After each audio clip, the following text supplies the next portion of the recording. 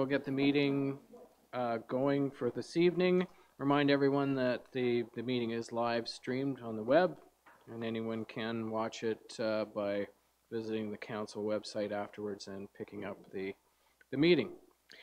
Prior to the open session, it was moved by Councillor Burden and seconded by Councillor McCann that pursuant to Section 239(2) and 3 of the Municipal Act SO 2001 C25 as amended, Council of the Corporation of the Town of Parry Sound moved to a meeting closed to the public in order to address matters pertaining to C, a proposed or pending acquisition or disposition of land for municipal or local board purpose, local board property, and E, litigation or potential litigation, including matters before administrative tribunals affecting the municipality or local board, two property matters, zoning compliance matter.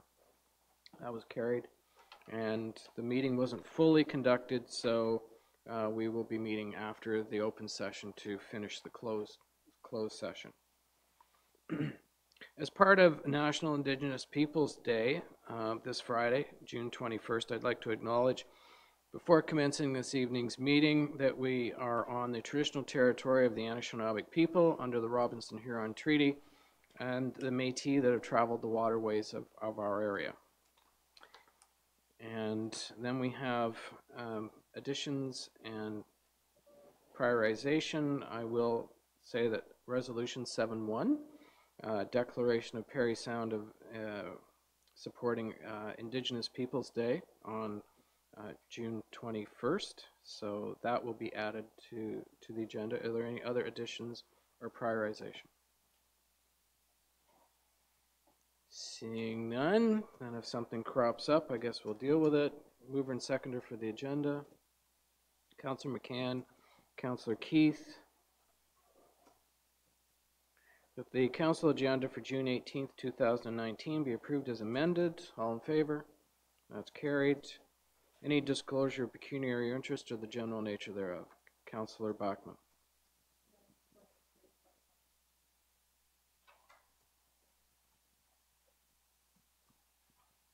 Okay. Any others? Seeing none? Okay. So we have there is a presentation that needs to be made, and so if I could have Chief Thompson come up to the podium.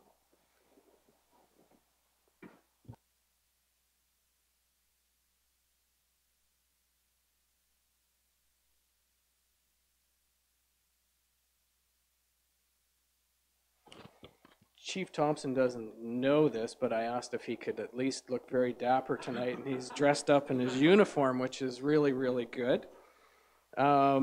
This came in the mail last week, and with no real information, and then there was a follow-up certificate afterwards. But get it here. Dave has been awarded an exemplary service medal from the federal government and the Governor General of Canada in recognition of 20 years of loyal and exemplary service to the public safety in Canada.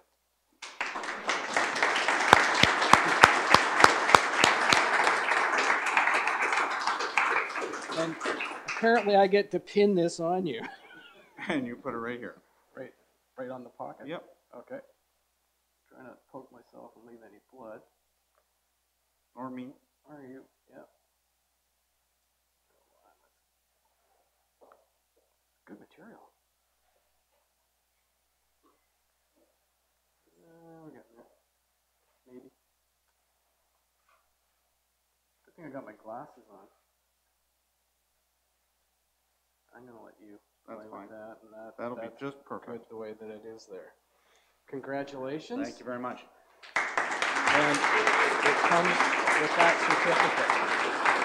So do you want to say anything? Because I will say that thank you for your many years of service and everything that you've done for the municipality, not only our municipality, but for the whole area in mutual aid, and your previous life in Seguin Township as well as fire chief there, but you're also our director of emergency services, which looks after land ambulance for the district of Parry Sound. So you have gone above and beyond.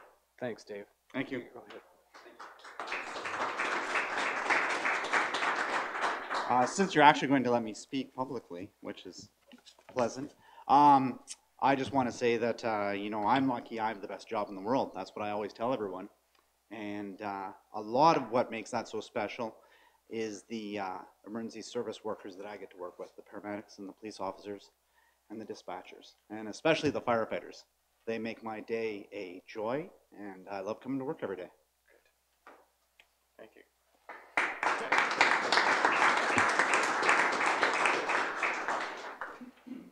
So we will move this.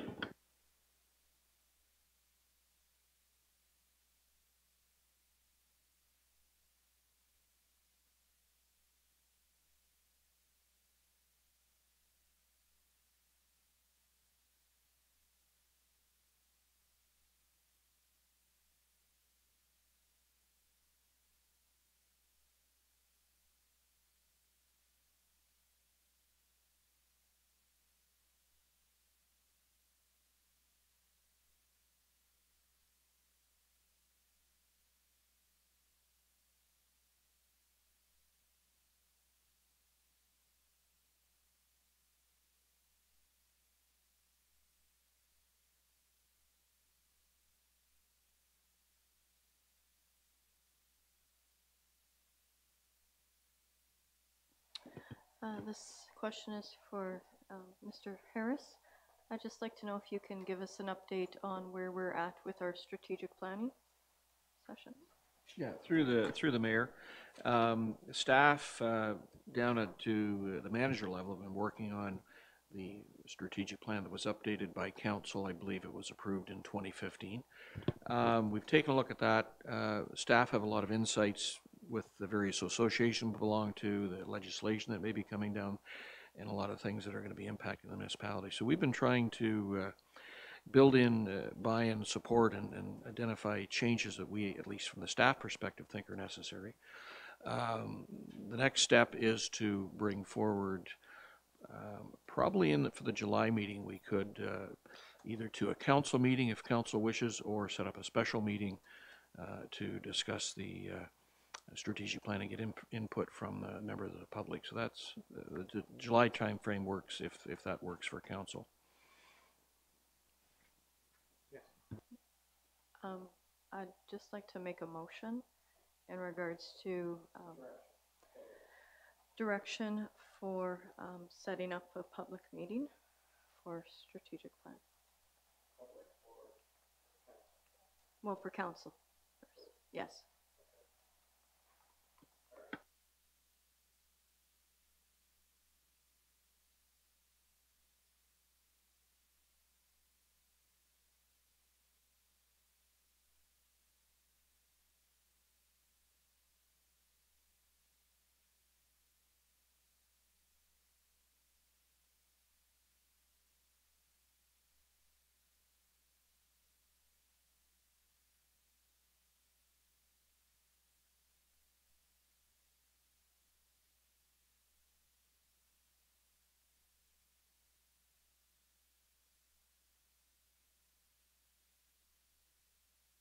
Thank you. I think that's a great idea, and obviously we've done that in our last few strategic plan. My only concern is the summer date. I know that around the council table there's holidays, that people aren't here. I don't know if we should put that off to a September date. Just putting that out there for discussion.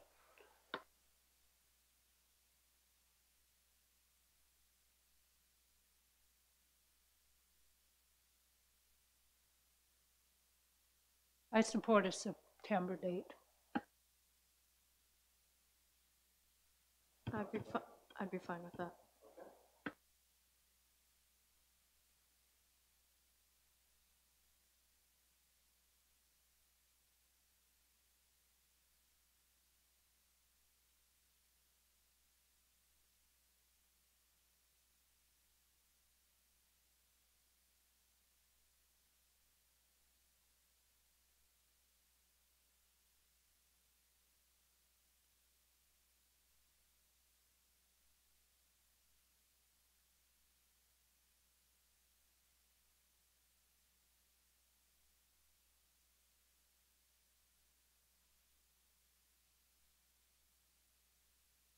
have a few questions.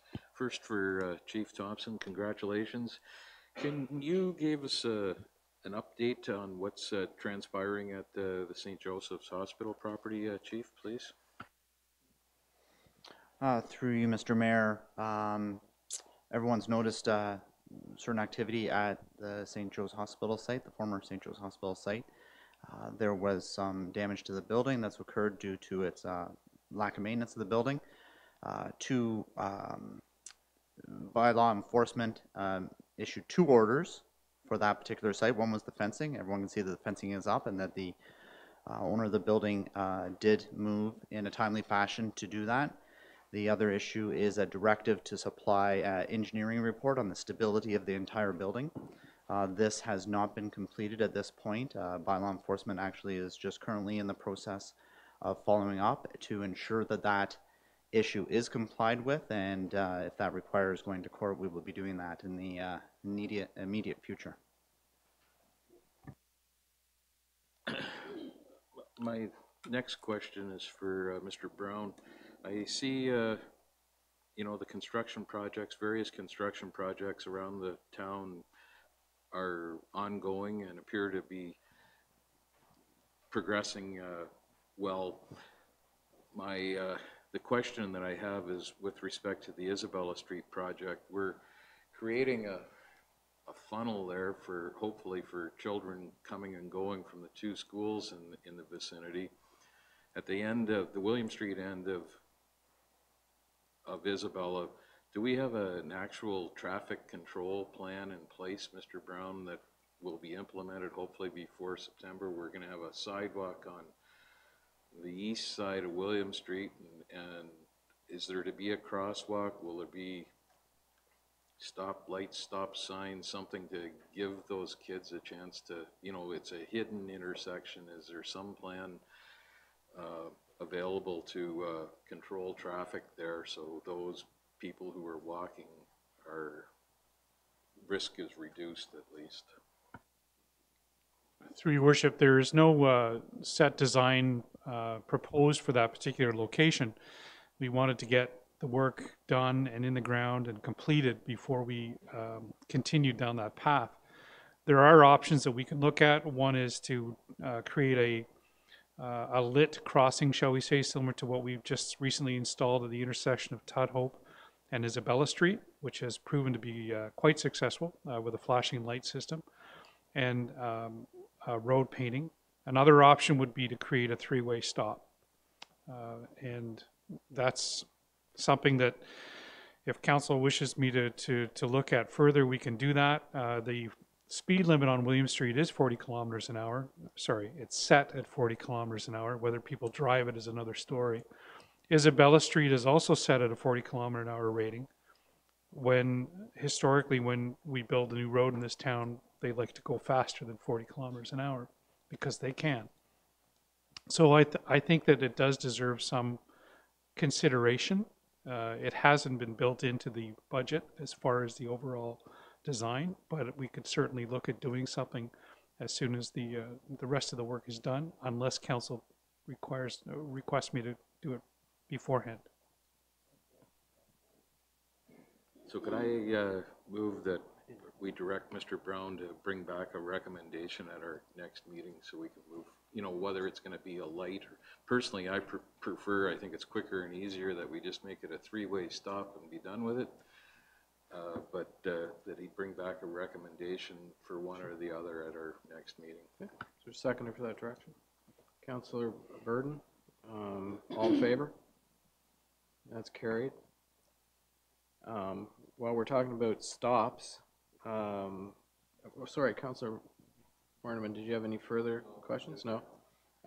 Any word on the 4-way stop at Gibson and Isabella?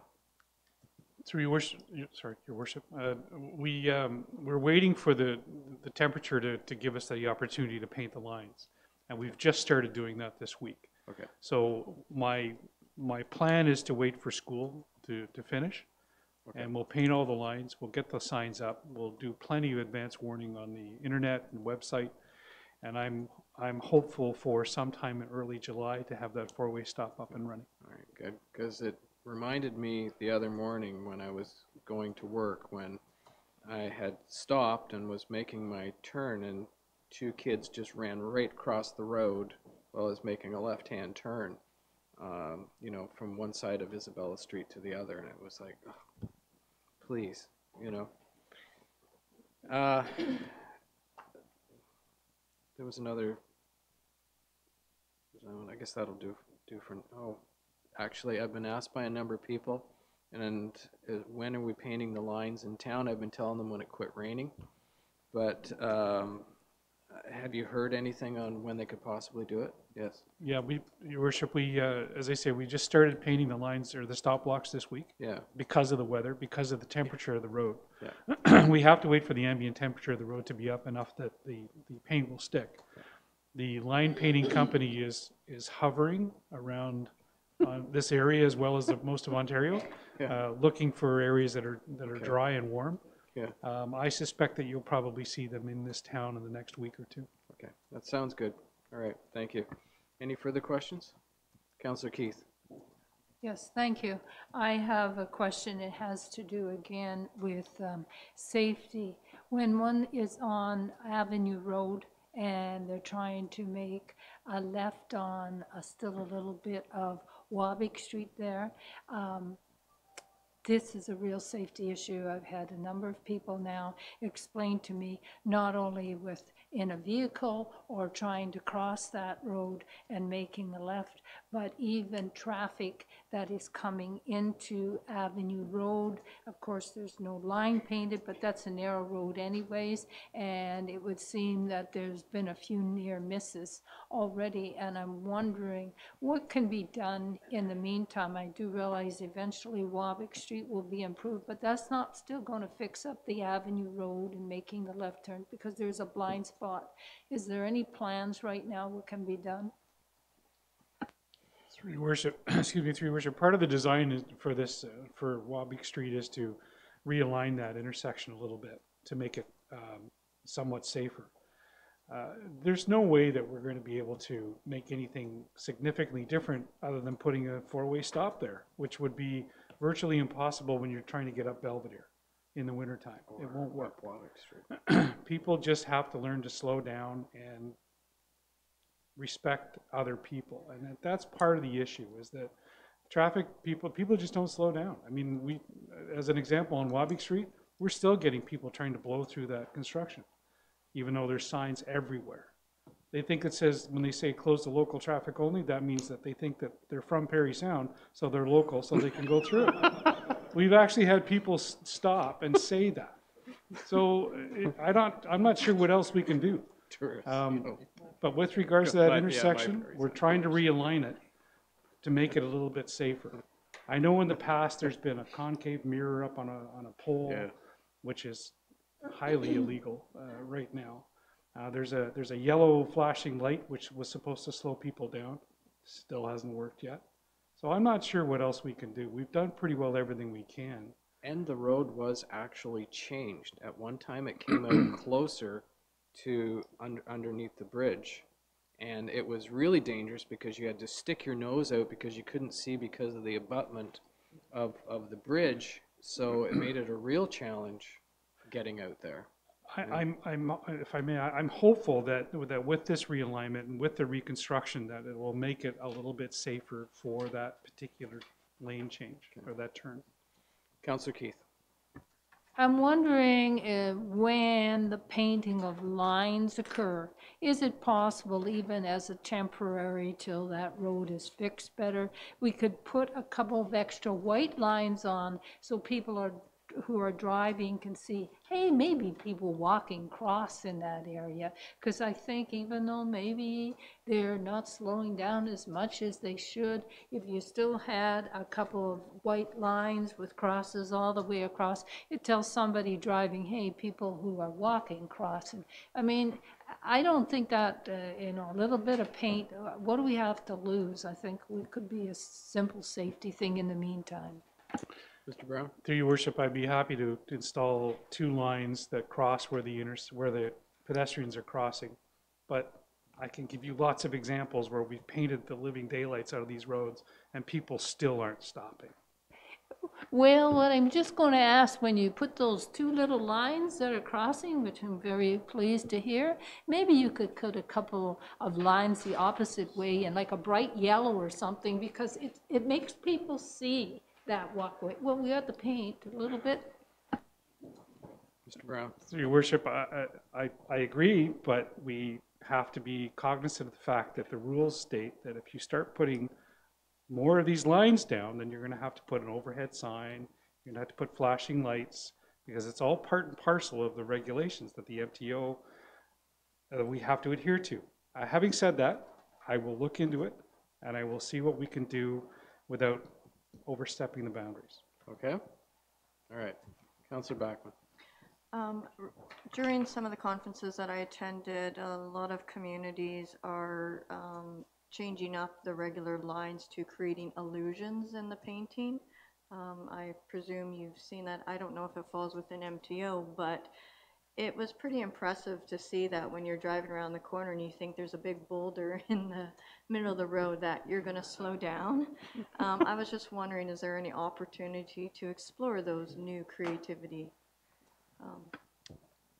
Through your worship, I'd be happy to put an actual boulder in the middle of the road. Okay. We have looked at, we've reviewed it initially, that we've seen some of the examples of the three-dimensional crosswalks, which are very impressive. A little bit scary, but very impressive. So I could look into it further. I can check with the MTO. I don't think it's been done anywhere in this area that I'm aware of, but I'll look into it. Thank you. Councillor McCann, then we're going to go to the regular, get on with the agenda.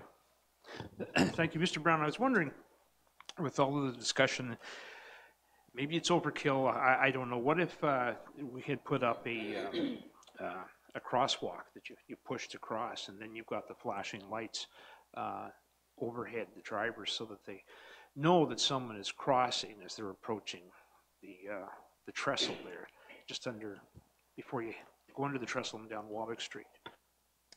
Through your worship, I think there's an issue with sightlines. When you're coming off of Church Street and going up, and you're going underneath that bridge, you want to make sure that there's plenty of advanced time that you're seeing a light flashing. And that bridge may restrict the actual sight line of that. But again, I'll look into it, and I'll report back to council to see what our options are. But I'm not sure if it would work in that location. Thanks. Okay, thank you. Correspondence, Ms. Johnson.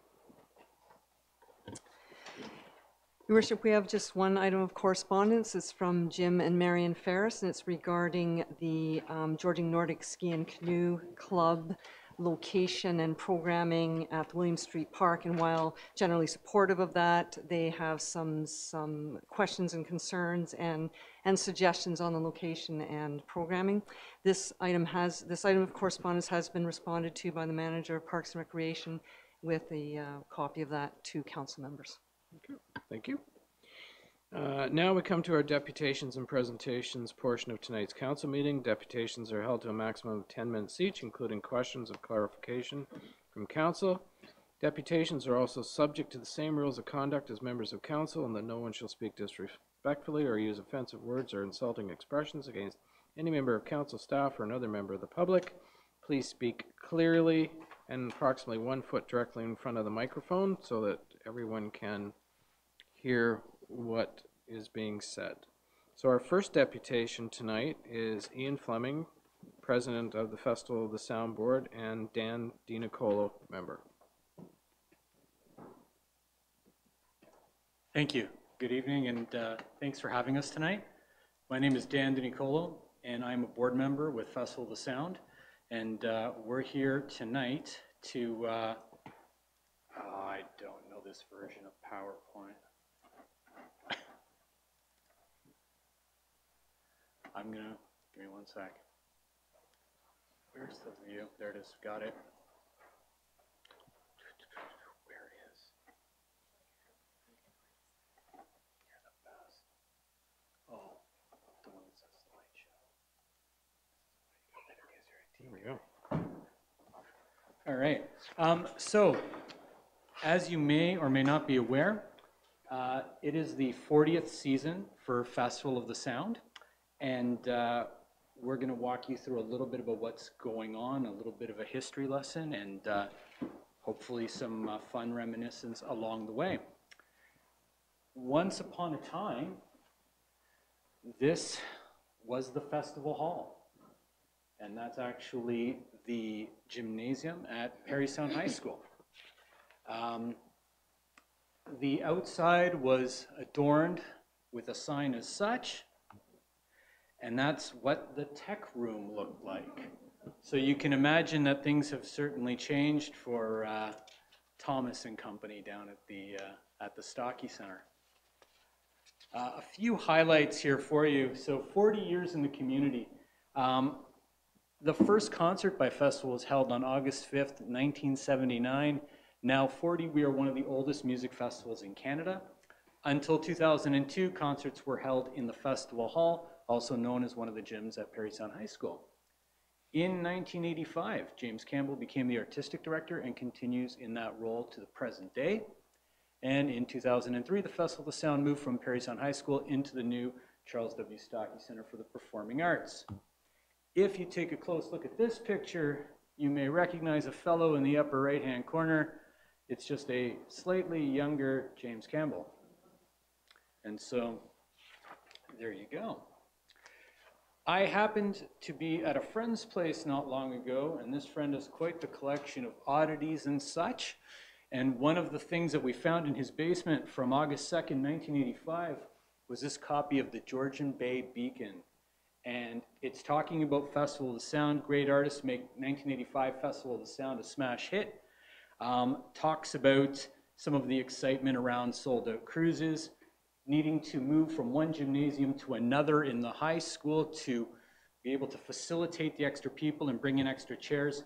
And then the, I love this one, the Dixieland Jazz Cruise featuring Borgie's Banjo Reunion on July 27th have been sold out for almost 3 weeks. Now, here's an example of one of the advertisements that was also in that newspaper. And again, concerts take place at the Festival Hall, Parry Sound High School, 111 Isabella Street. Now, what I'm going to show you next is a little bit different. And this is another advertisement from the same newspaper.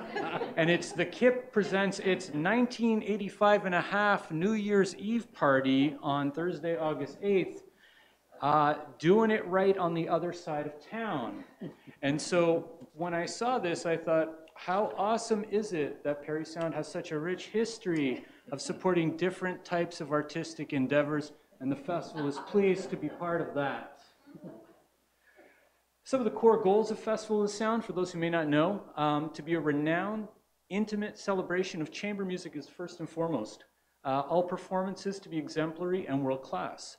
Provide innovative, creative, and thematic programming. Deepen the audience's experience, understanding, appreciation, and enjoyment of music. Provide emerging performers and composers with opportunities for exposure and recognition, and fostering local interest in the arts. This is our current home, the CP Station Gallery, so the Festival Station Office, we call it. Located at Parry Sound CP Station Building. This has been our home since 2013. This is our permanent box office space, and home to our very special Yamaha piano. It's also used for smaller festival concerts, talks, and events, including a new series of 4 intimate concerts known as the Connoisseur Club. During 3 weeks of the festival, the space plays a critical role as additional rehearsal space for visiting musicians. Often, people refer to festival as a single entity, and it is, but more importantly, it's a series of 60 different events. And that's often not recognized, and each one of those events has their kind of own things going on. So this year, 5 musical cruises aboard the Island Queen, everything from brass to jazz to Celtic. We've got a jazz-themed weekend, a folk-themed weekend, 2 gala events, films being shown, roundtable talks, celebration day that I'll get into shortly, and 8 free events during the 2019 season for the public. So while you're at festival, or if you visit festival, you're going to see a little of this. You'll see a good deal of that. And you'll start to see some different things that maybe will help you to see festival in a slightly different light. The Toronto All-Star Big Band, Party Like It's 1940. This is a piece of programming happening on August 4th. that Latin flavor, Guido Basso brings his Latin flavors to the 40th festival season. So Latin-inspired music. And then the Joni book. This is actually really cool. A celebration of the legacy of Joni Mitchell, and that's on Friday, August 2nd. So some neat and different things that maybe you wouldn't normally consider to be part of what you consider festival to be. There's a lot of different things going on. Our current performance home is, of course, the Charles W. Stockey Center for the Performing Arts. And I'm going to talk to you a little bit about the festival's economic impact. So, the economic impact of Festival of Sound is significant. We are proud to be the second largest tourism economic generator in the area. A few interesting numbers for you to consider. 96,000 plus, that's the total number of Festival of Sound tickets sold since 2003. And we use 2003 as our baseline in this case because that's when our theater manager system kind of came into effect.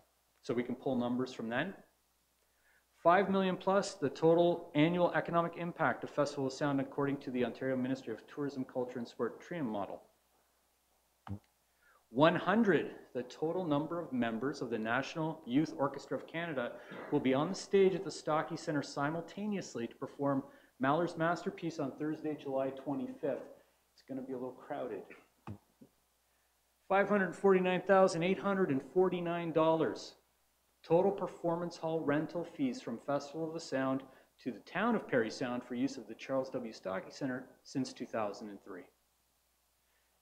$665,000 plus the total local accommodation expenses paid by Festival of Sound for artists since 2003.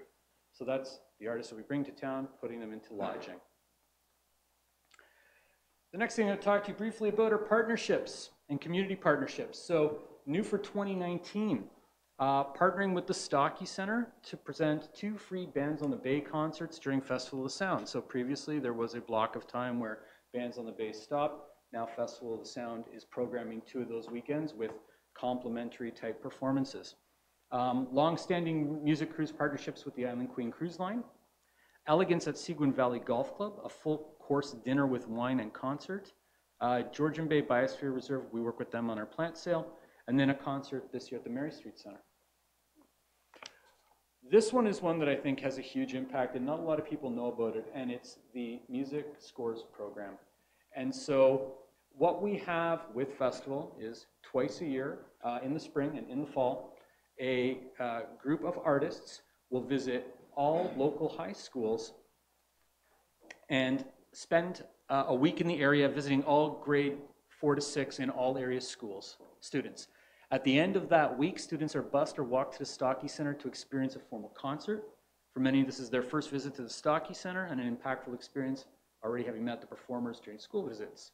Music Scores is our investment in the future of music and arts in the Parry Sound area. So, there's Guy Few playing the trumpet. Our 40th anniversary celebration. So some of the highlights, we've got a full slate of events, over 60 as I mentioned. The opening gala concert is a program featuring musical highlights from past seasons. Come to the Party, which is kind of the tagline that we're using throughout the season, is our anniversary dinner, gala, and concert. And then 40 for 40 is a special event on August 9th. That's our celebration day and features 40 musical works, performances representing all 40 years of Festival of Sound with performances held at a variety of locations around Parry Sound. Basically starts on the Island Queen in the morning and moves through different locations in town. There's a barbecue, there's a tea, and then back to the Stockey Center. So with that, I'm going to ask you to consider coming to the party. We're excited for the start of the 40th season. We hope that you'll join us for a performance this summer. If you're not sure where to start, I'm going to ask you to please call or stop by the festival office, and somebody there will be happy to help you find what you're looking for or what you don't know what you're looking for and you might like. Want to say thank you again to our artists, patrons, volunteers, and the Parry Sound area community for your continued support. We look forward to the adventures that the next 40 years will bring. And that's all I have for you tonight. Okay. Do you have any questions? All right. Any questions from council? No? Okay. Oh, Councillor Bachman? Just to clarify, Did you state that there were 8 free events held outside of the 3 weeks of the festival in the facility that you were in? So there's 8 free events total through festival, like throughout the actual 23 days of festival. Oh, I see. And they're all actually marked in our brochure. They're marked as free events. So that includes the 2 bands on the bay, then there's a talk, there's different things like that going on that are open to the public. And then I guess a follow-up, do you have any events that happen outside of the 3 weeks throughout the year at your location? We do. So one of the key ones new this year is this connoisseur club idea. So inside the station, we have seating for 40 to 50 people, and we're doing a series of intimate concerts there. So that would be an example. Last question, if you had more seating, do you think you would fill the seats for those venues? I don't know whether I can answer that question, but can anybody? No. That's okay. If you follow up, that's fine. All right. Just curious. Appreciate it. Thanks. Thank you. Councillor Horn. Thank you for your presentation, Dan. I just think if I could just say on behalf of council, thank the festival for 40 years of tremendous value to this community and entertainment, which has been just tremendous. And again, 40 more years would be fantastic. So I just want to say thank you for all the work that you guys do.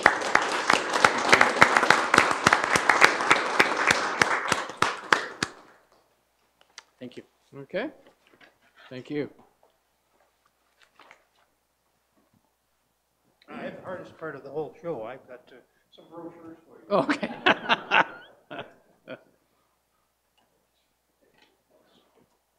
It's okay, you know, I got one. You got it? Yeah.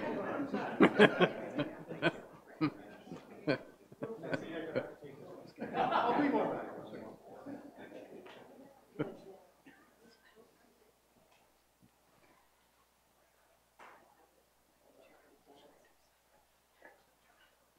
I can get you one. You've got one? Okay. Our next deputation is Russell Becker, Community Relations Director of the Gardens of Parry Sound with regard to the gardens expansion. Welcome. Hello, everybody. My name is Russell Becker. I'm from the Gardens of Parry Sound. The reason why I'm here, excuse me, is to sort of close a bit of a loop. So the reason why the Gardens of Parry Sound is in Parry Sound right now is because of the Township of Parry Sound and because of council. So back, not exactly sure when, an RFP was submitted by the Township of Parry Sound. It was supported by council to have a retirement home built. So the reason why I'm here today is because of that RFP. So our owners found that RFP and basically created the gardens of what it is now. So about 4 years ago, we created a 70-suite retirement home in Parry Sound. We're the only licensed retirement home in Parry Sound, and we've actually been pretty successful. So with saying that, we're actually expanding that by another 37 more suites, thanks to the town of Parry Sound, which is great. With saying that, our new expansion is going to include several new 1-bedrooms. We're also including a 1-bedroom with a balcony. We're including a 2-bedroom, which is a little over 1,000 square feet, which is pretty large for a retirement home suite. Also with saying that, we have about maybe 35 or 40 employees currently, potentially getting higher with our expansion. With saying that as well, we also have a pretty big community space. We try to be involved in the community as much as possible. I know many of you have been there for different events. We're actually part of the Festival of Sound as well. With our construction, it kind of stopped it from this year, but hopefully we'll come back for next year. Also saying that we've made several donations to the community. We're part of, try to be part of every kind of hospice-like event, and we try to make a big deal of it. So I'm not really here to ask for money or for anything like that, which I'm sure is unusual. But with saying that, I just basically just want to say thank you for the town for their support through this whole process. I know through the building of this as well, a lot of permissions and grants and pieces of paperwork needs to be completed to make this happen. So thank you very much for that. And so our expansion is set to open on July 1st. We are having an information session set up for Monday, June 24th at 6:30. If anyone wants to come to that, they're more than welcome to. That's an opportunity to get any questions asked about what is a retirement home and get a chance to sort of see our suites, even though they're not totally complete yet. By July 1st, they should be. We have people that are set to move in on July 2nd. So at least it should be done by then, I hope.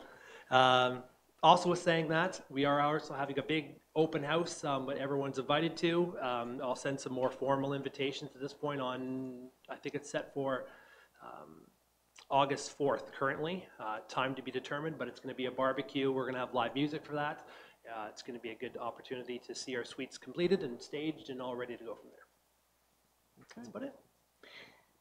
Thank you.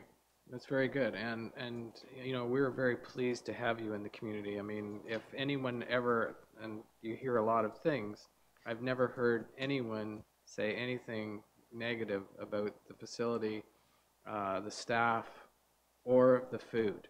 I mean, it has always been very positive. And, you know, as a little bit of history with that, when the proposal was first, like the RFP was put out, the proposal for the Gardens of Parry Sound, or from the company, your main company, was not the highest bid or the highest offer. But what you had is you had a time frame that it was going to be done on. And that's what council looked at the time. There was a company here that wanted to do something in a reasonable amount of time. And that's what council looked at, because we knew we needed that type of facility in the community, and it was a demand. So it was certainly a partnership in a way that has worked out really, really well for the community. I would be curious to know how many of the new suites are actually taken up, which you may know right offhand. Yeah, so we're a little over 50% currently. Of the new ones. Of the new expansion, yeah. With saying that some suites are more readily available than others. Our two-bedroom, we only have three of them available in total, and they're all spoken for. Wow. When you see them, they're like little condos. Yeah. They're pretty fancy, and hopefully you guys will get a chance to see them firsthand. Very good, very good. Anyway, we appreciate what you're doing in the community, and you're a major employer now as well. Yep. So, which is good. Any further questions, comments from council? Councilor Keith. I'm just going to say very quickly, I think not only are you an asset to our community, but I appreciate when you come to the table tonight, to the council table, and you say thank you to the town of Parry Sound for support, because it seems to me as a councillor, we often hear complaints, but it's always nice to hear thank you once in a while, so I appreciate that, and I think the rest of us do too. Thank you. Thank you very much. Thank you. I do have a mild complaint. I'm just kidding. Just remember, you were at a council table at one time in your life. Yeah, too. I've been here as well. So that's why I said I'm not asking for any money. I know what it's like. All right. Thanks, everybody. We're good. Thank you. We have about 5 minutes left on the agenda. If there's anyone that wants to make a further deputation, I only have the two on here, and that was all. And if so, you'd come forward and state your name. And seeing none? Okay, on with the rest of the agenda. Oh no, Mayor and Councilors' reports. We'll start with Councillor McCann tonight. Thank you.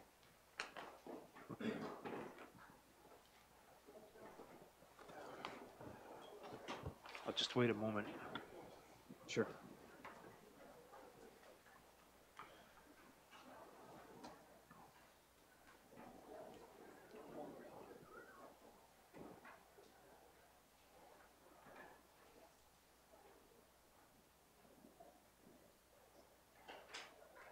Thanks, John. All right, thank you. Okay, I think you're good to go. Okay, great. Thank you and good evening, Mr. Mayor and council and staff and those who are watching.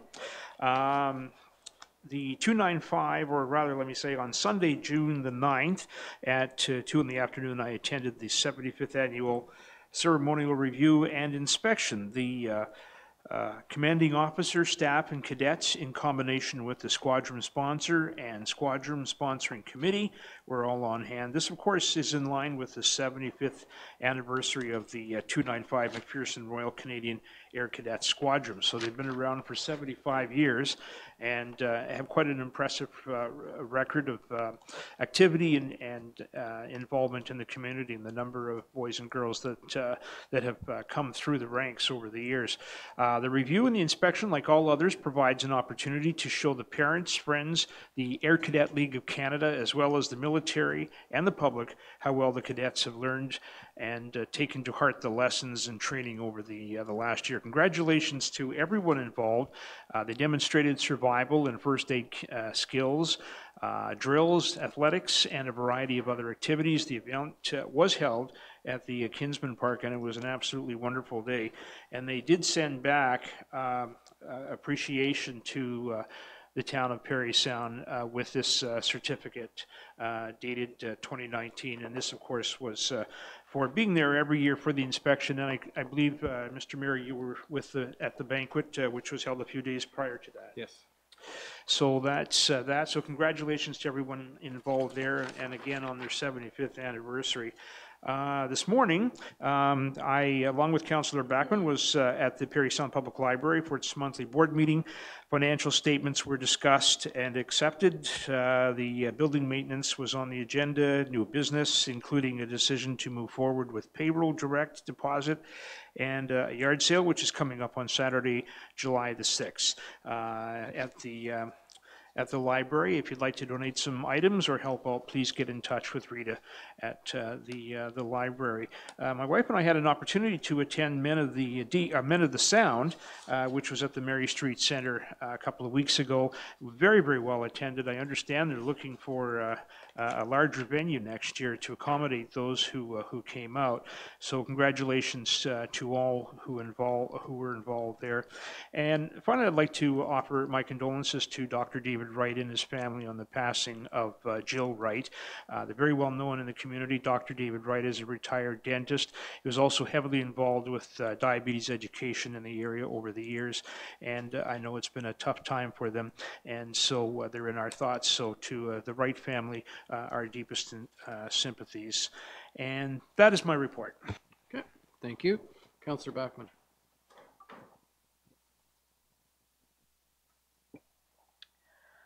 On June 15th, Saturday, I attended the Bobby Orr Hall of Fame Youth Awards. It was quite an event, and I am proud after a few tries, my son was awarded with a youth award. Oh, I say 3 times the charm. Yeah, I'd just like to say congratulations to all the award recipients. There was a wide variety, and it was a great event, and it was really interesting to see this year, and very exciting that the scholarship awards to the grade 12 students, they had an anonymous donor that increased the scholarship up to $5,000 each. So that was quite amazing for those students going on to university. As Councillor McCann stated, I attended the library board meeting this morning at 9 a.m. From there, I attended the RTO Regional Tourism Summit at the Stocky Center. And just going back the following Friday, on the 14th, I attended the 3 Strikes Against Cancer opening ceremonies, where I gave greetings from the town of Parry Sound. It was very well received. It was amazing to see the community come out, and it just showed the will and the spirit that we have in the people of our community, and especially to those who are traveling outside of the community that traveled to participate in the event.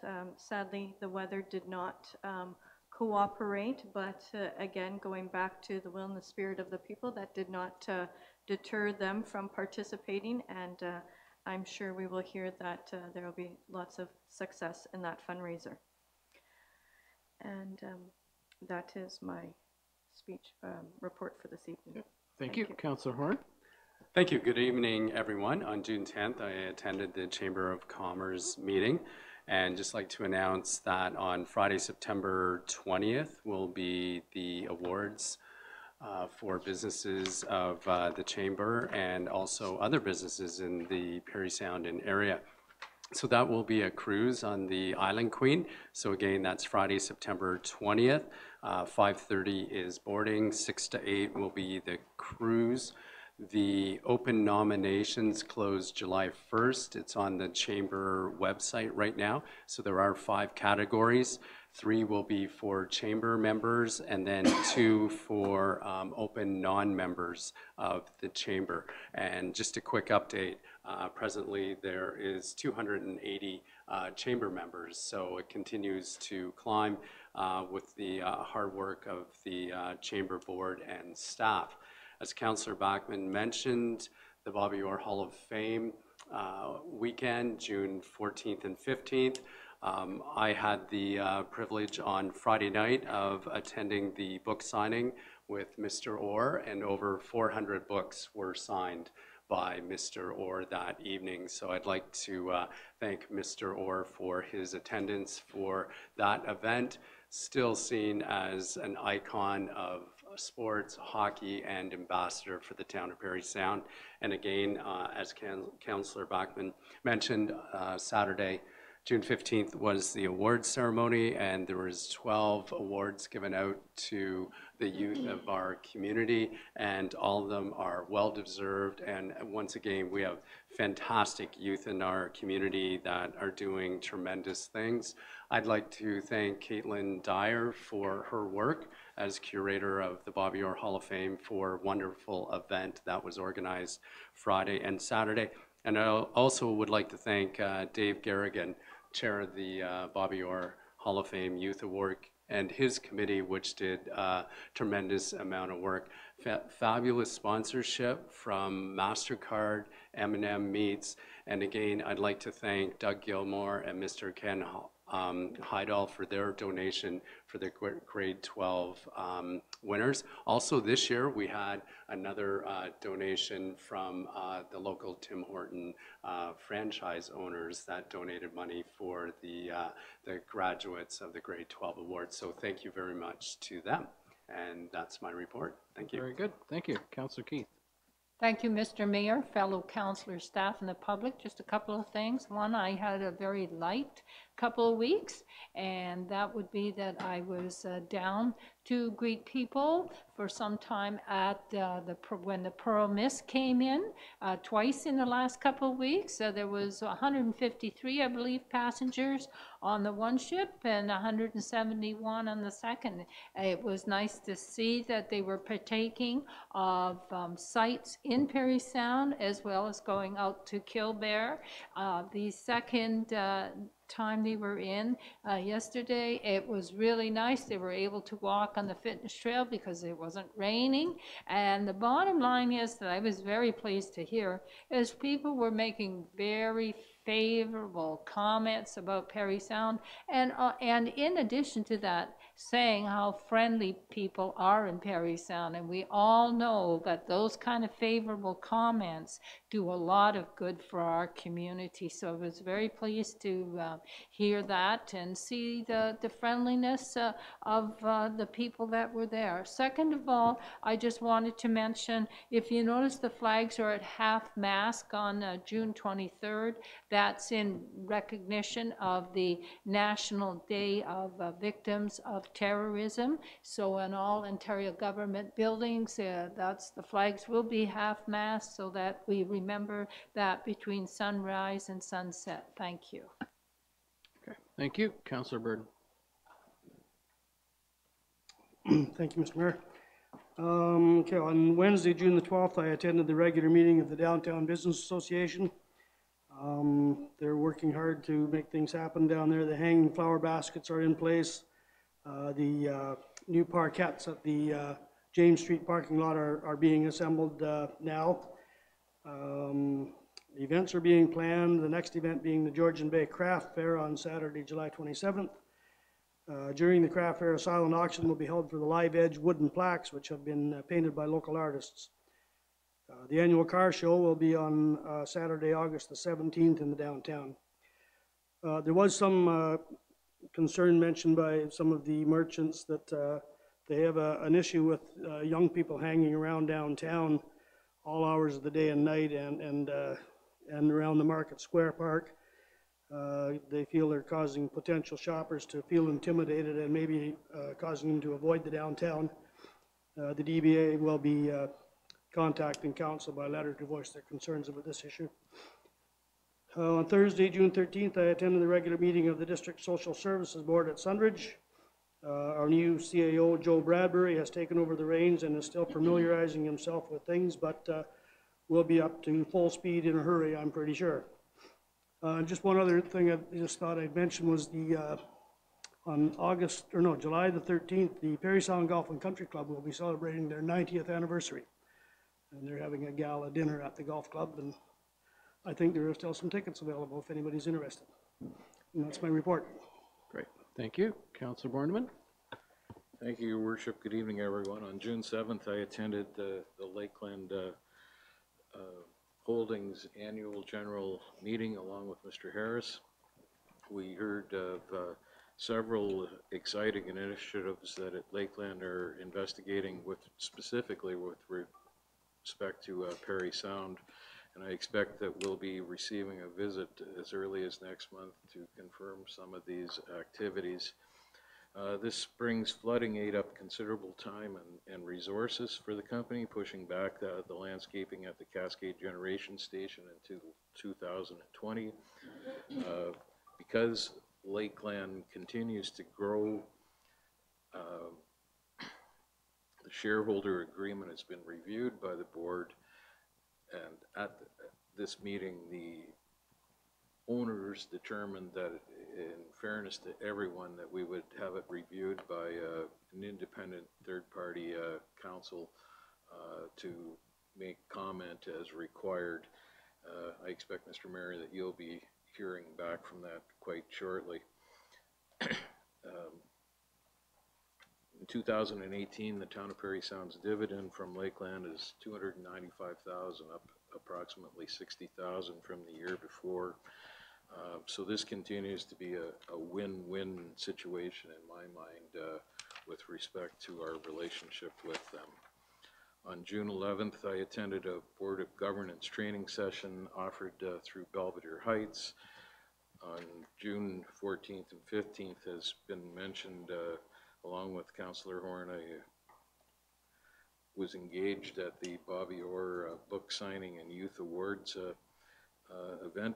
I'm going to come right out and say congratulations to Emma Sapolsky and Adam Quinn. These were the two grade 12 students who won the $5,000 cash scholarship on Saturday. Well deserved by both. I wish you the best of luck in your future endeavors.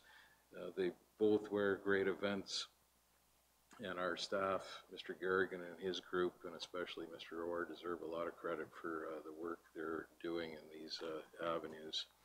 Today, I too attended the Explorer's Edge Tourism Summit. Mr. Harris, I've left you a copy of their annual operation and business plan, along with a number of invitations for the first scheduled flight by Porter Air next Thursday, June 27th at Muskoka Airport. Anybody who's wanting to attend should be able to. On the negative side, I was again struck by the abysmal attendance by local operators and, quite frankly, municipal staff and councillors. I know it's not necessarily within our wheelhouse directly, but it is the largest single employer business in the area, and I think it's something that we collectively need to get our heads around and pay closer attention to than what we're doing now. That's a conversation for another day. I've been in and out of the arena, the Bobby Orr Center, the past couple of weeks, pestering the staff. Work is continuing down there on the flooring. They're close to having piping installed, and I expect that concrete will be poured within the next week to 10 days with any luck. And I'll close by saying happy birthday to our youngest daughter, Allie. Oh, thank you. Council staff and public, June 7th, I was in Brampton for a Marco meeting in Peel Region office. June 11th, the mayors got together to have a conversation in Seguin Township. June 13th was the DSAB meeting that Councillor Burden mentioned. It was in Sundridge. And then, again, welcome to the new CAO, Joe Bradbury, and certainly all our best to Janet Patterson, the former CAO, on her retirement, and wish her all the best in the future. June 14th, I was in Toronto for the MOU meeting at Queen's Park. And then June 15th, after work, I attended the 150th celebration anniversary at Trinity Anglican Church. I had promised them months ago that I would be at this before we knew when the actual date was for the Youth Awards, so I had to live up to my promise that I would be at that meeting, and which I did. And Archbishop Anne was in attendance as well, and she led the service on Sunday for the congregation. June 16th was the commemoration of the Salvation Army Disaster Relief Vehicle. And I certainly have to thank the Salvation Army for all their efforts in the community, whether it's the food bank, the social service aspect that they give, or the Christmas time for collecting gifts for the children, and going out when there are issues. For example, they were at Parry Sound 33, that fire that last year, or other fire situations where they can provide some coffee, food, whatever, to those that are working the situation at the time. So they certainly do give a lot of volunteer effort to the community, and I'm pleased that council came up with a donation along with others in the community as well, so that vehicle, which is a very expensive vehicle, can be part of this community and this area to support whatever may arise that the vehicle's actually needed. So thank you to them. And I will say thank you to Mr. Orr, Stocky Center staff, volunteers, Dave Garrigan and his team, all of those that put the Youth Achievement Awards together. A great thing for our community, and I really have to commend Mr. Orr for his outreach and everything that he does do.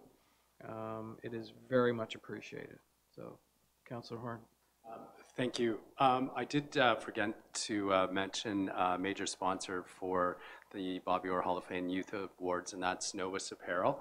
And they provided a toque and scarf to every nominee. Plus, they provided a jacket to all the winners of the 12 categories. So I'd just like to thank Novus Apparel for their generosity for the event. So excellent. Thank you. That's good. Thank you. So that was my report, and we're on with the agenda.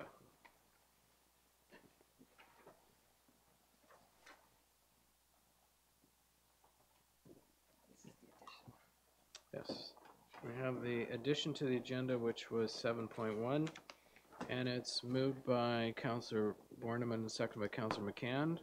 Be resolved that the town of Parry Sound supports the national recognition of Indigenous Peoples Day by declaring June 21st, 2019 as Indigenous Peoples Day in the town of Parry Sound. Any discussion? Seeing none, I will say that, what was it, 2016, when we had one of the largest Indigenous celebrations in the country here, with the commemoration of the Francis Pegumagalo statue, which is down at the Stocky Center. by Georgian Bay, and it was certainly a moment in time to be proud of, and we should continue our recognition and celebration. So, all in favor? And that's carried. Thank you.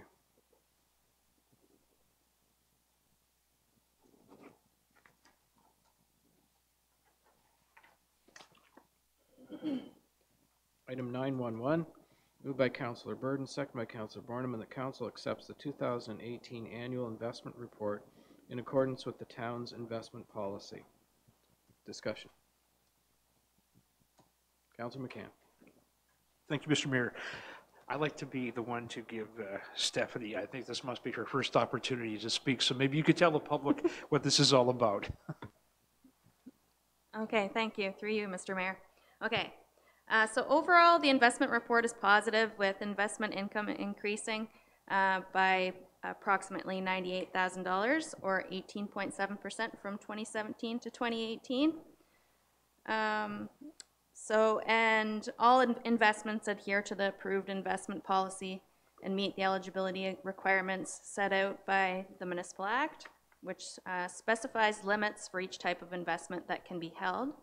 The town's investment policy includes guidelines for the portfolio mix of the town's investments, and currently the investments meet those guidelines.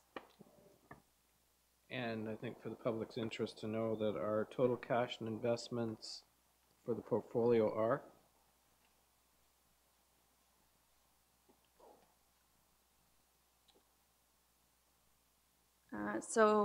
At year-end 2018, the total investments are $20,836,000 approximately, and that's, which includes the increase of 98,000 approximately from 2017 to 2018.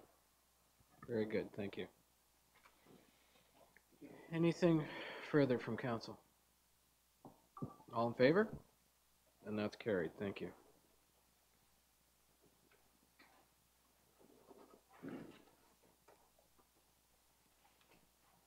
And we have direction. Mover and seconder, please. Councillor Borneman, Councillor McCann.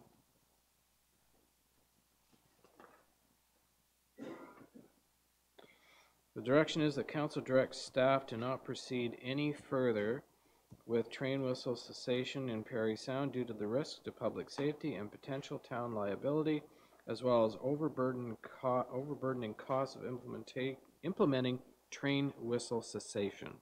Discussion. Councillor McCann. Thank you.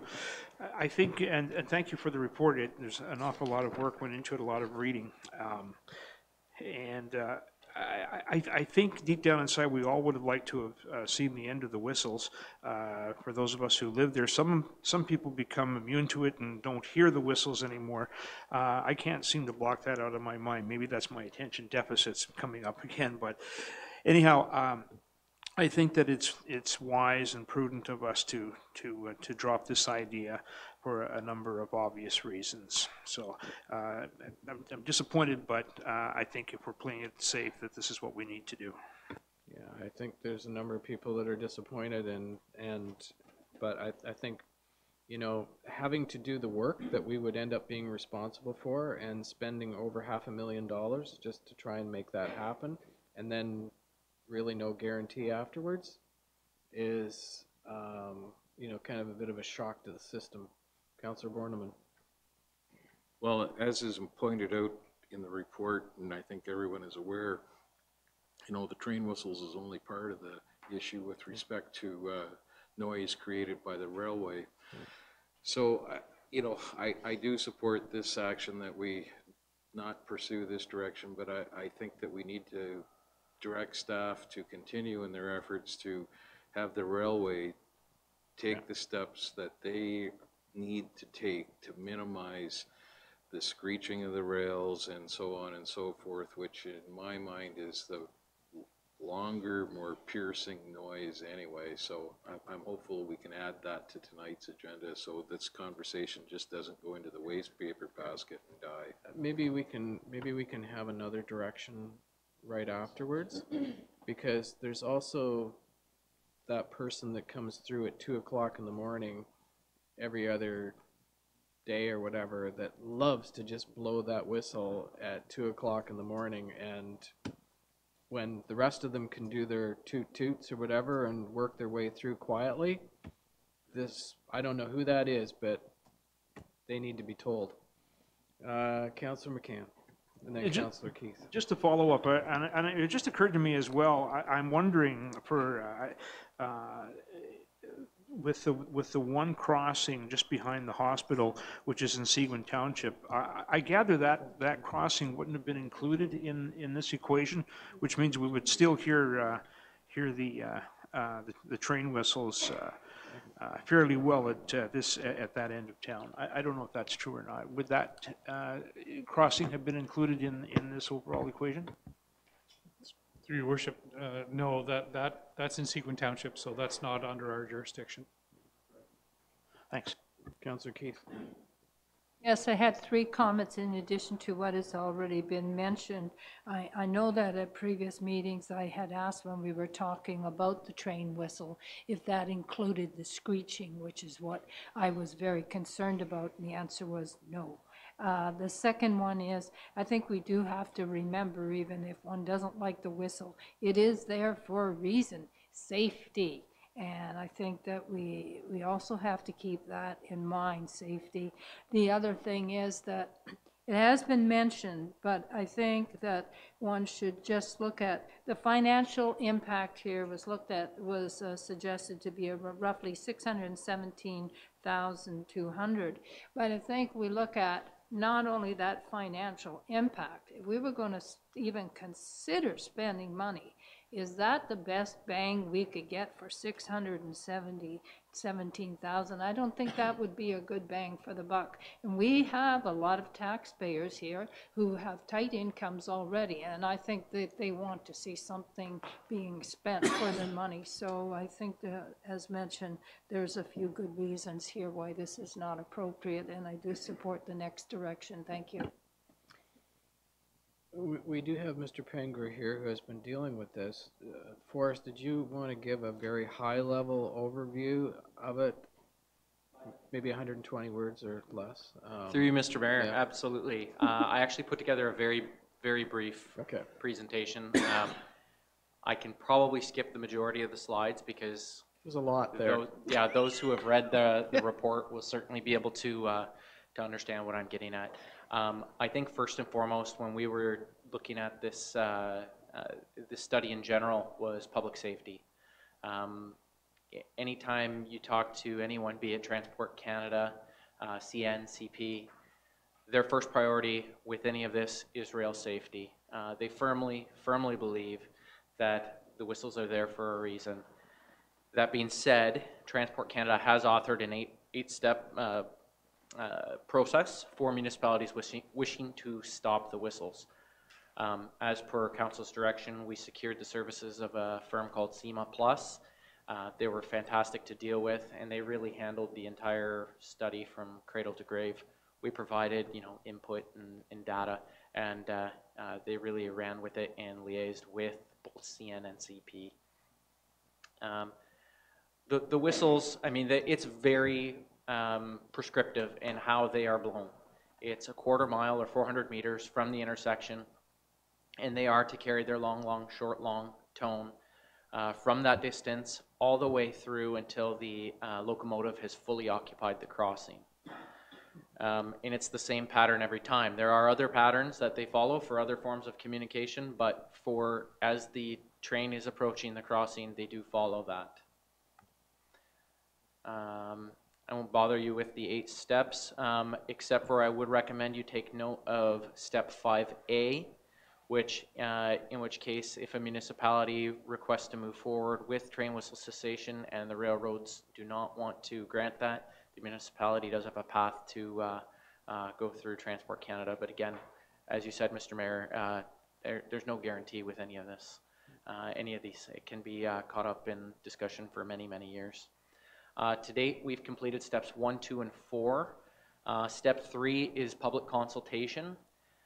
It really didn't make sense for us to undertake step 3 prior to step 4 because, to be quite honest, we really didn't know a whole lot about our crossings, whether they were safe or not, truly from an engineering standpoint. The assessment covered both crossings on Isabella Street, Church Street, Cascade Street, and Forest Street, and as Peter said, not the one in Seguin Township. The assessment included field inspections and safety assessments, and with those inspections, they put together a countermeasures matrix, which essentially outlines every single issue, what it would take to resolve the issue, the cost of doing so, and who the cost would be associated with. And finally, the noise modeling, which I found quite telling. As you probably could read from the report, they studied just about anything you could possibly study when it comes to train. They went so far as to trying to get information from the railroads about the actual throttle settings that they're using coming through the town, because that plays greatly into noise in general. It affects how even though the whistles or air horns, as some have called them, carry down the corridor through the Doppler effect. There's the actual countermeasure matrix. I would recommend anyone who wants more detailed view of the recommendations to download the council agenda. It is in there. As we were discussing, the total cost is $617,000 or thereabout. Now that's with a bit of an asterisk. So that doesn't include things like anytime you're within the railway corridor, you have to hire the railroad to provide flaggers. To provide flaggers, you're spending at minimum $1,000 per day. So let's say you're putting up fencing. I think it comes to about 5 miles worth of fencing. You're probably going to need flaggers for every single day. And I can imagine that would probably take well over 100 days to do the construction in entirety. So, I mean, that number, I mean, it's truly a ballpark. I would suspect it would be considerably higher than that. Some of the costs are shared with the railway, the majority are not. SEMA did give note and referencing the noise levels and specifically referring to noise pollution. I think everyone can recognize that it is not a pleasant sound, but again, it's for a purpose.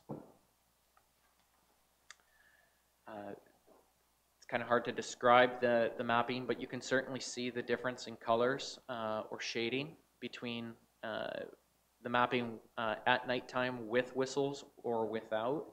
The intensity certainly decreases. And as per my report, I believe the average noise level would reduce, I think it was 5 to 8% in decibels with ceasing the whistles on an average throughout the entire day, but the instantaneous reduction would be approximately 20 decibels. And the final graphic in the presentation basically just outlines what it would look like as a total noise reduction throughout the town from a noise level standpoint, and that's where the 5 to 8% came from. And so I was curious when we started getting into this, when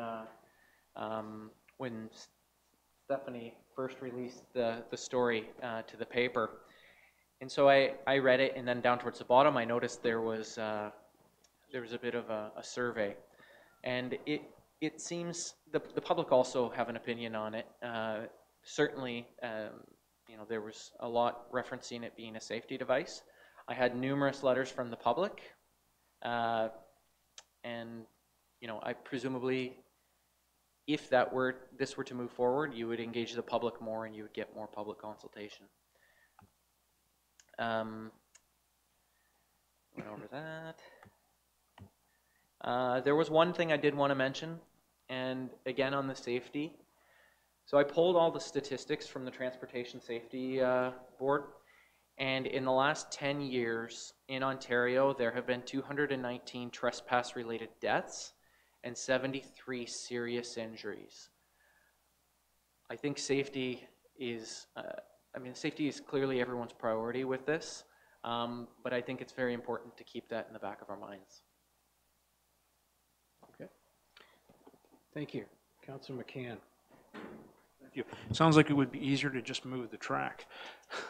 You know, and I think we've all thought of this in the past. It would be something if, and I'm just putting it out there, wouldn't it be something if CN were able to relocate their track outside the town and that whole corridor was opened up for a trail or would open up more property for development in town? That's, I guess that's the pie in the sky wish. The decibels, it just seems like it's overkill. You know, and especially in this town where all of the crossings are so close together, on a national basis, is there anybody complaining about any? I mean, when you talk about noise pollution and such, it just seems like overkill with the when you look at how or hear how loud it is. And through you, Mr. Mayor, I mean, I would say certainly there's complaints. You know, the noise level is a standard. I believe the minimum standard is 100 decibel, but some trains do use slightly different whistles that can be up to 110 decibels. Again, it's a safety device to get your attention. Thanks. Thank you for your work. Councillor Horn. Thank you for the report, and certainly the information in there is really valuable in terms of safety for our community. My question is this report shared with CN and CP, and can we? Through you, Mr. Mayor. Absolutely. It's possible that they already have it. I don't know. But certainly, if whistle cessation is to proceed, the report, as produced by SEMA, would absolutely go to them for their review. And again, we would be paying for their review of this. And yeah, it most definitely would be, can be, and probably should be. Certainly in regard to the items in the countermeasure matrix, where the railway has some improvements that they should be making. Okay, very good. Councillor Keith. Well, two things is, seeing as this is on a public agenda, it seems it would be very simple to put that also on the website for anybody else who is interested in looking at that, just to start with. And the second question I have is, when you quoted a moment ago the deaths, trespass by death, and also the injuries, I wasn't clear. Is that for the whole of Canada or the province of Ontario, please? Through you, Mr. Mayor, that is just for Ontario. If you want Canada-wide, I can certainly provide that. In fact, all of that data is publicly available in the presentation. I don't know if they had that as part of their package, but I'll give you the URL. Okay. Thank you. Anything further? All in favor of the direction? That's carried. Councillor Borneman, do you have? Yes, Your Worship, I'd move that staff be directed to... I have, Ms. Johnson has here that staff be directed to continue in efforts to have railway take steps needed to minimize screeching of rails, which is longer, more piercing noise. Is that what you want? We'll start with that. Mr. Mayor, just further to that, we've heard from Mr. Bossart before, who's done those noise studies independently.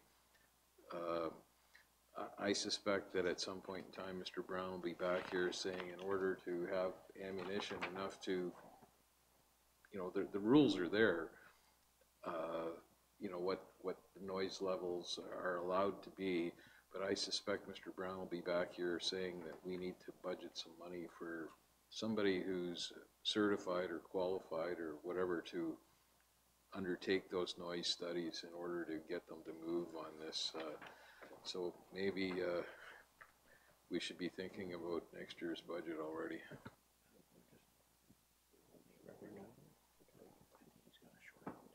Okay, okay, very good.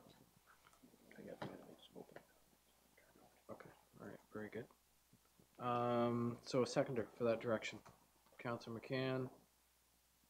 Any further discussion on that? All in favor? That's carried then. Good. I need a mover and seconder for 941, the next direction. Councillor Borneman, Councillor Keith.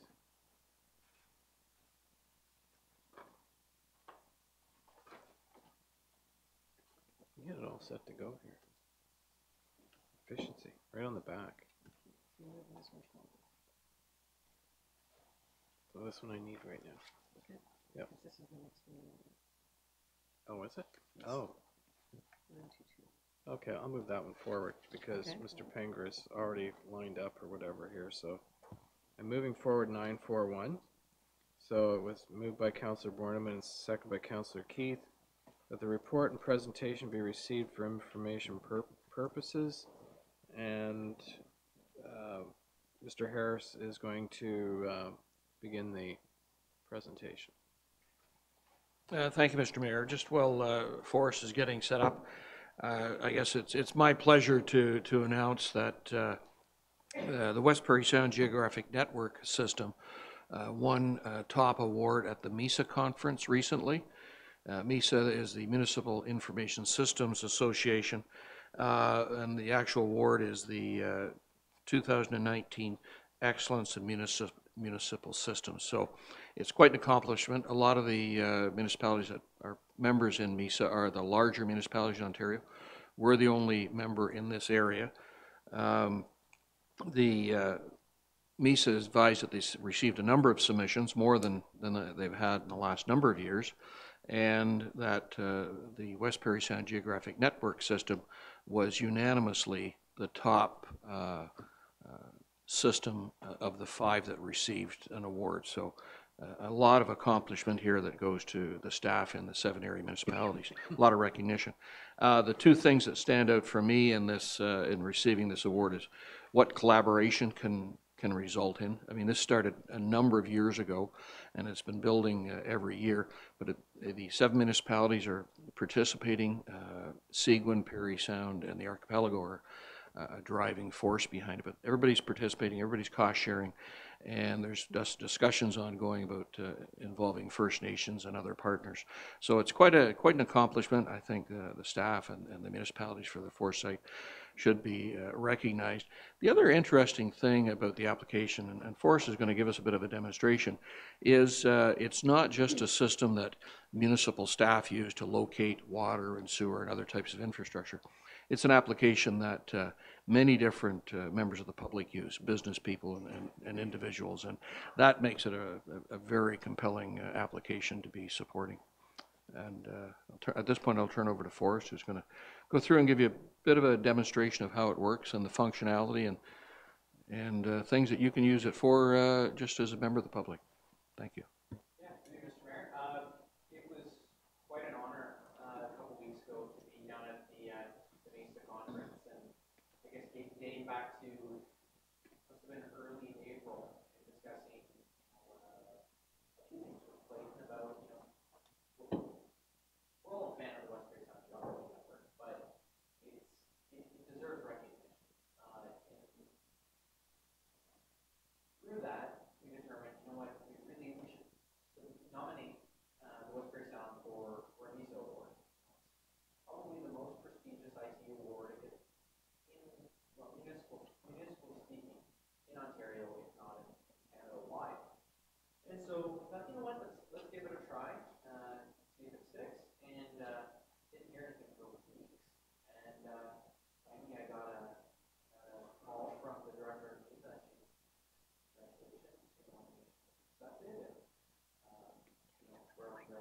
Oh, turn the microphone on. I think there's 28 nominees, and our nomination was the only one that was unanimously selected for by the board, which was very exciting. And I certainly felt good about it because it is a success story.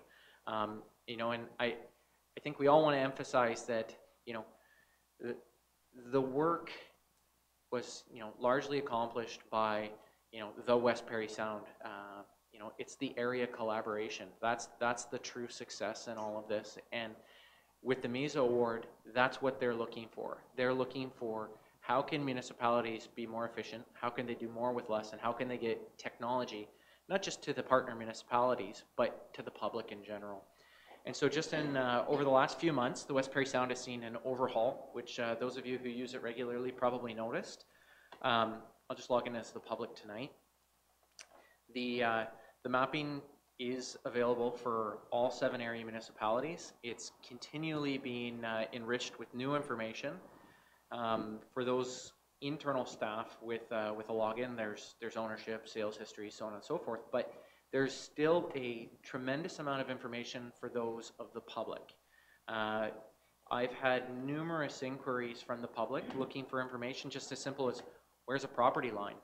And all the while realizing, they're smart devices from which they're viewing this information. The GPSs aren't great, but people use it to find their own property stakes all the time. They use it to navigate through trails. I actually used it once when I got lost out at George and Nordic to find my way back to the lodge.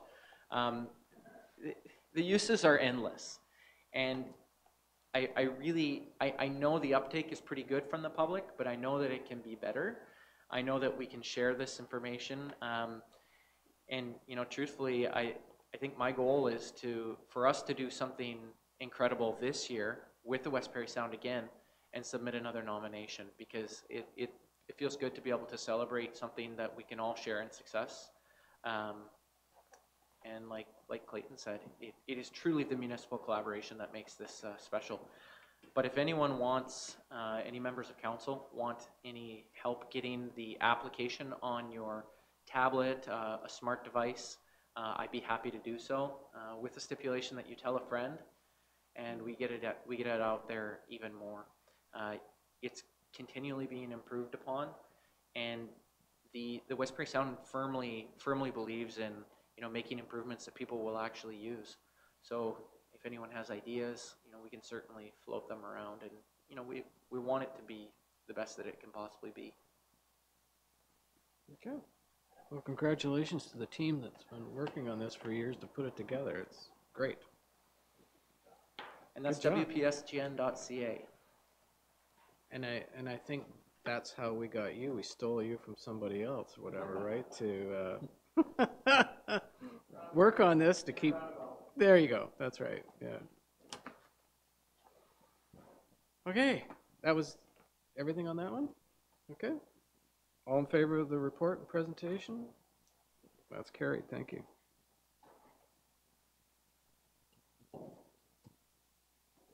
Okay. There, that page is all done then. Okay, we'll go back to 922, moved by Councillor Keith, second by Councillor Horn, that council will accept the tender from Toromont Cat for a 2019 Cat 918M loader in the amount of $171,195, including taxes, delivery, and the trade-in of a 2009 Case 521E, this tender being the lowest of 4 received, and that council also accept the tender from Toromont Cat for a weigh scale attachment in the amount of $11,650.30, including taxes and delivery, and the additional funds required to purchase said equipment be taken from the Public Works Culvert Replacement Capital Project. Aha. Discussion. All in favor? That's carried.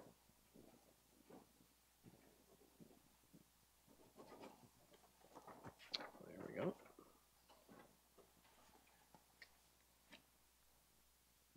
Moved by Councillor Keith, second by Councillor Horn, that council for the town of Parry Sound award the tender for a 2019 new model 4x4 half-ton pickup crew cab short box for the fire department to Williamson Chrysler Ubic Vehicle Solutions Incorporated in the amount of $45,263.28, including HST, and further that the offering of $12,600 for the purchase of the replacement replaced 2007 GMC by Gore Bay Gordon Berry Island Fire Department be accepted. Any discussion on that one? Councillor Keith? Yes, just for clarification, if this is approved, then tonight, does the Gordon Bay people, do they come down and pick up the vehicle at some point? Through Mr. Mayor, I haven't worked out those immediate details with Gore Bay on how they want to get it, when exactly they want to get it, all those sorts of things. I'm happy to accommodate, you know, numerous issues within them. They were a significantly high bid, and they're a good group of people up there that I'll try to accommodate and work with. Yes. Last follow-up question would be, if this is approved, when would we be probably getting that vehicle? Through you, Mr. Mayor, the vehicle had to be ordered and will have to be ordered. There are none on lots that actually fit the specs, so it'll probably be about 6 to 8 weeks. Anything further? All in favor? And that's carried. Thank you.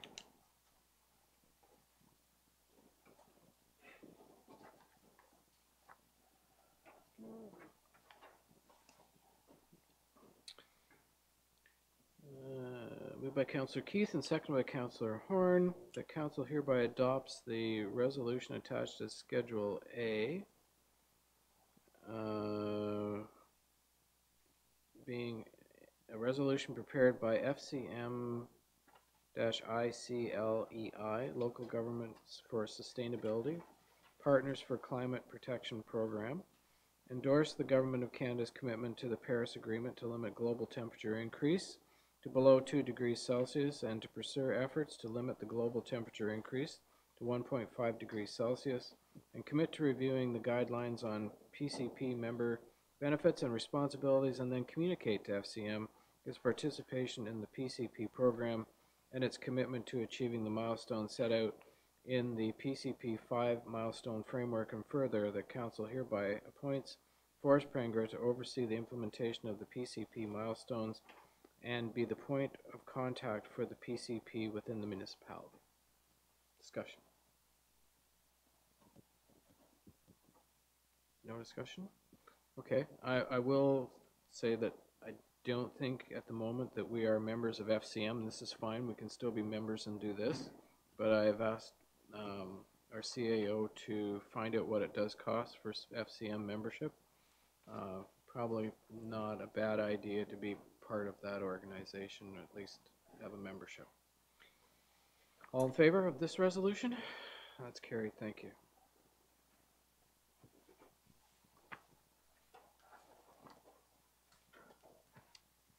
Moved by Councillor Keith and seconded by Councillor Horn that bylaw number 2019-6934, being a bylaw to specify the clawback percentages in respect of properties in the commercial class for the 2019 tax year, to be considered as read a first time. All in favor?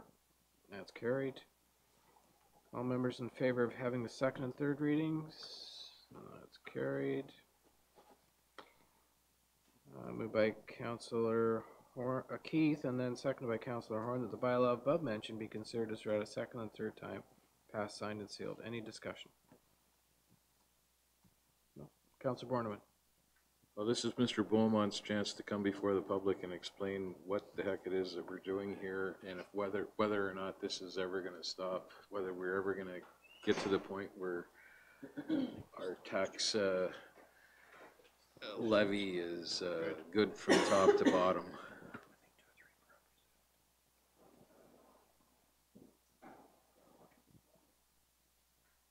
Through you, Mr. Mayor. Thanks, Mr. Warner, for the question. Just a brief history on this clawback stuff. In 1998, the province of Ontario introduced the tax capping program to protect commercial, industrial, multi-residential properties from significant property tax increases. This program limits the caps the tax increases at 5%. That's the mandatory one. Municipalities now have the option of using a 10% cap, which we do as a result of these changes in property values. Capping limits landowners from paying the full amount of the taxes based on the assessed value of the property as they are paying less tax than if they were calculated their own taxes by using our general rates. When properties experience a decline in the property value, this would originally lead to a decrease in property taxes.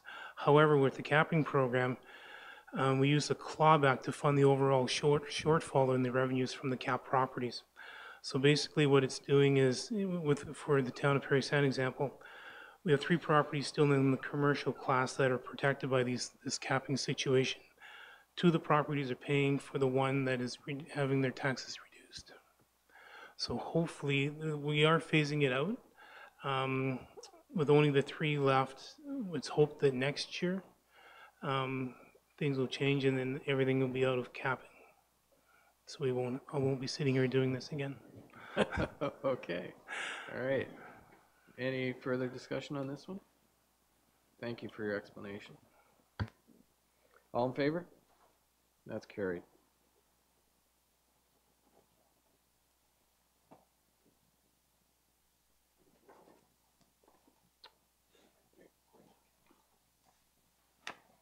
Moved by Councillor McCann, second by Councillor Borneman, that bylaw number 2019-6935, being a bylaw to approve the strategic asset management policy for the corporation of the town of Parry Sound, be considered as read a first time. All in favor? That's carried. All members in favor of having the second and third readings? That's carried. Moved by Councillor Borneman and seconded by Councillor McCann that the bylaw above mentioned be considered as read a second and third time, passed, signed, and sealed. Any discussion? All in favor? That's carried.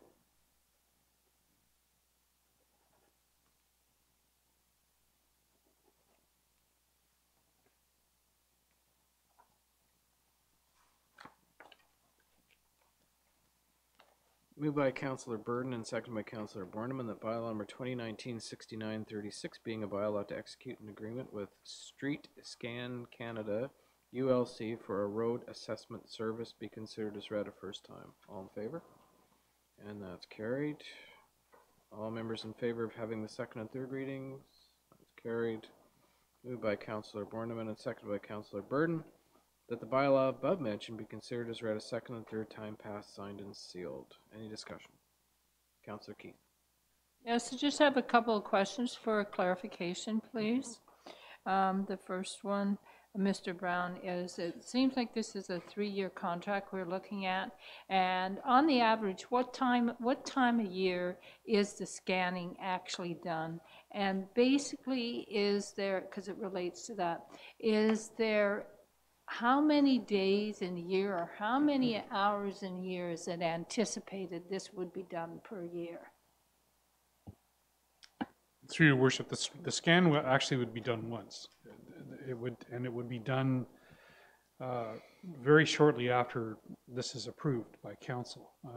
They're literally on the road all over Ontario. They're actually out west right now. So once they complete that, they'll be back. So it would be within the next several weeks that they would be doing this particular scan for the roads and the sidewalks. Yeah. So just for clarification, what I'm asking then, if it's one time, what is the average? Is it like 3 weeks it takes, 1 day it takes? Rough, please. Through worship, it would be a couple of days. It would be less than a week. Anything further? All in favor? That's carried.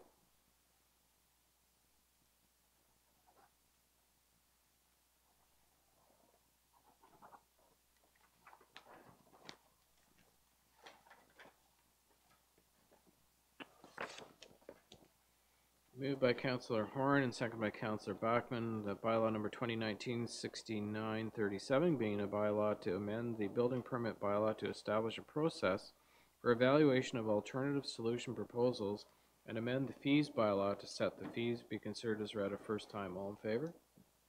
That's carried. All members in favor of having the second and third readings? That's carried. Moved by Councillor Horn and second by Councillor Bachman that the bylaw above mentioned be considered as read a second and third time, passed, signed, and sealed. Any discussion? Councillor Borneman. I'm just hoping Mr. Este can give us the Coles Note version of what we're up to tonight here for those dedicated do-it-yourselfers.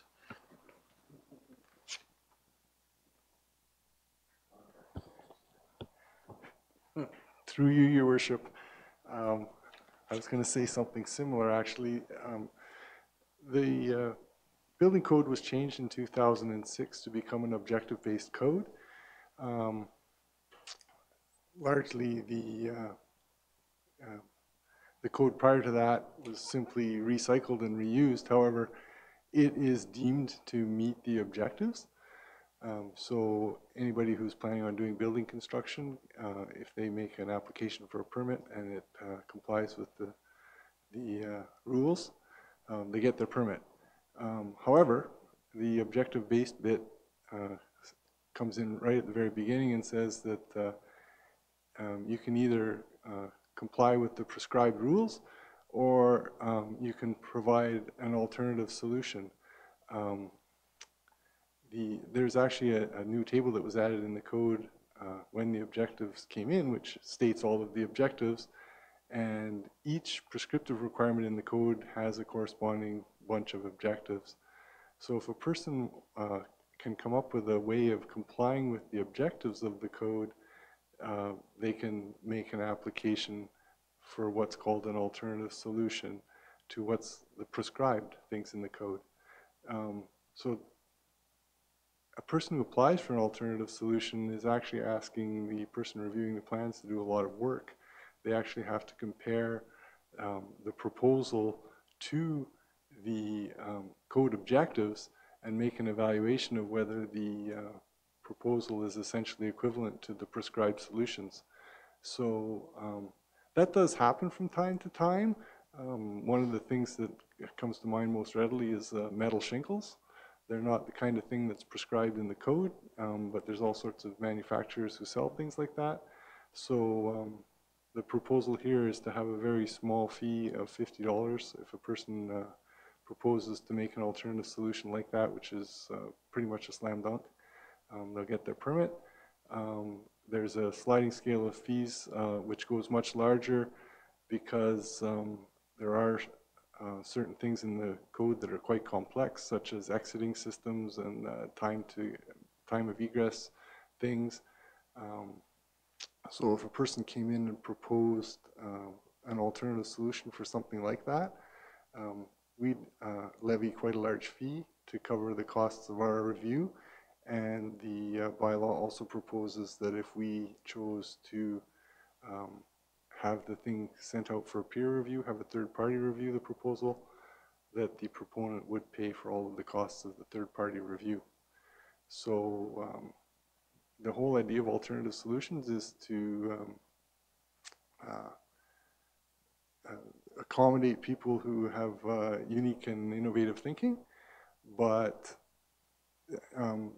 sometimes things like that entail a little bit of risk, especially if the proponent hasn't considered all of the objectives that the code requirement is intended to achieve.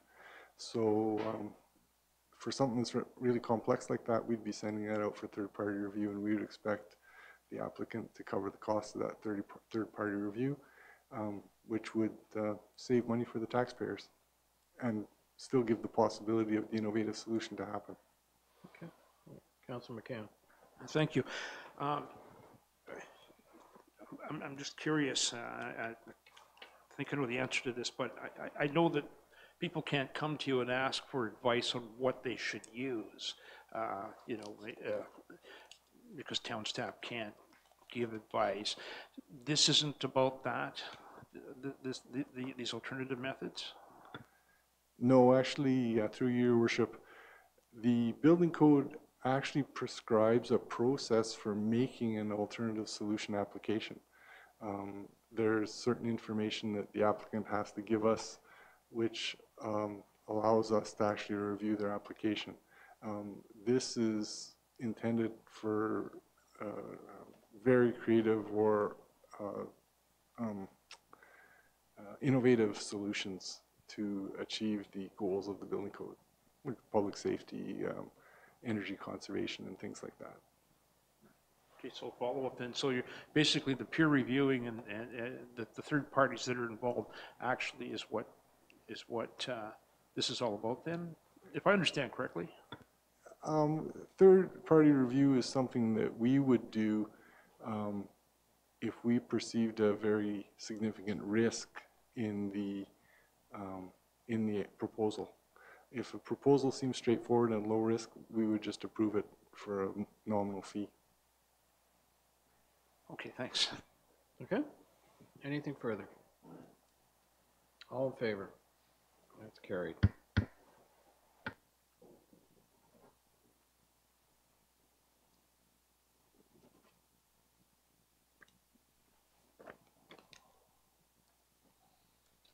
Okay. Moved by Councillor Burden and seconded by Councillor Borneman that bylaw number 2019-6938 being a bylaw to authorize the execution of a memorandum of understanding with Simcoe Muskoka YMCA for the delivery of drop-in recreational program at the YMCA of Parry Sound be considered as read a first time. All in favor? That's carried. All members in favor of having the second and third readings, and that's carried. Moved by Councillor Borneman, seconded by Councillor Burden that the bylaw above mentioned be considered as read a second and third time, passed, signed, and sealed. Any discussion? Councillor Keith. Just for clarification, this is a one-year MOU agreement, and then you'll be keeping some stats there to see if this is something that you wish to continue. Is that what I understand, Mr. Moynihan? Through your worship, yeah, more or less. This is an agreement that's kind of been in place on a trial basis since January of this year. After about 3 months, both partners decided that we wanted to pursue a formal agreement. So this partnership agreement is for the facilitation of floor curling and pickleball at the YMCA. It's just taken a little bit to get the wording correct in the agreement, so that's why it's before council now. And yes, that's correct. This agreement would be something that we would, staff would keep an eye on and kind of monitor throughout the duration of the year and decide if we want to re-up again next year. This does have a 1-year term to it. Okay. Anything further? All in favor? That's carried. Thank you.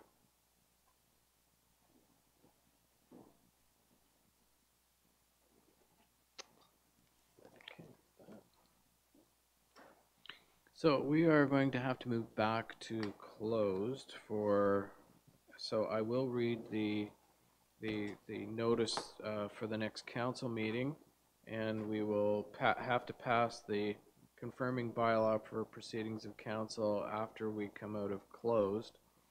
So prior to adjourning, I'd like to offer the following information to the public regarding the next council meeting.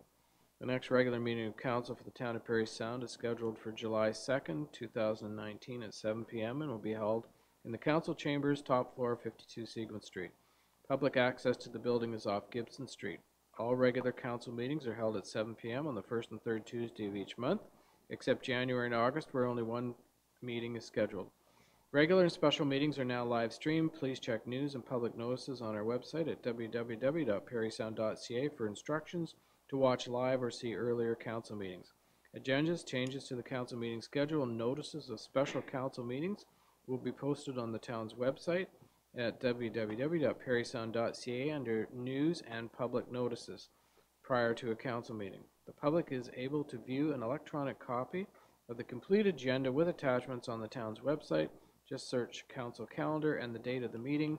Should you wish to receive a combined agenda via email, you may make that request on our website or contact the clerk at the municipal office.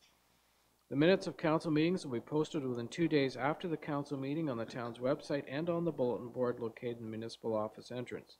Your TV will continue to air the regular Parry Sound Council meetings on Saturday at 9:30 a.m. following a regular council meeting. For Cogeco listings, contact www.yourtv.tv. And thank you to everyone. Have a good night. We will take a 5-minute recess and then come back into our meeting.